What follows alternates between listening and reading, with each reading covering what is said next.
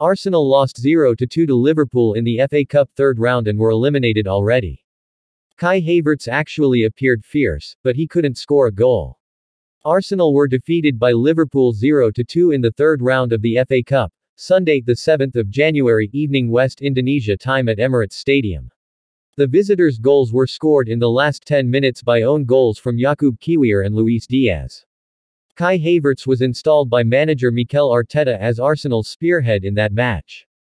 Havertz actually created lots of opportunities. Havertz played for 88 minutes, after which he was replaced by Leandro Trossard. Reporting from WhoScored, the German passport player fired 6 shots. In detail, 2 shots were on target, 3 shots were off target and 1 shot was blocked. Goalkeeper Alisson appeared deft to save Havertz's 2 shots on target. The BBC reported that Kai Havertz is the Arsenal player with the most shots in an FA Cup match without ending in a goal.